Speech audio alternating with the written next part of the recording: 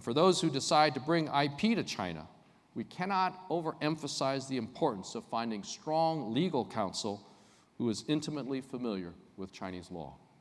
Find advisors who know how to obtain the proper protection for your intellectual property, and do so as soon as possible.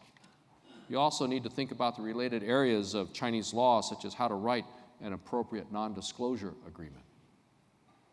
Expecting the Chinese system to work on American terms is a recipe for failure. And then let me say that some think that the best way to avoid being ripped off in China is to stay out of China. But besides missing a tremendous opportunity, companies that never set foot in China are not immune from having their IP infringed upon in China, and may later find infringing products making their way back to the United States or to third world markets.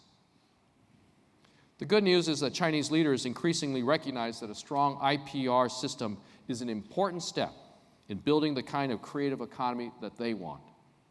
And they're working to strengthen their IPR protection and enforcement mechanisms, although much, much more needs to be done.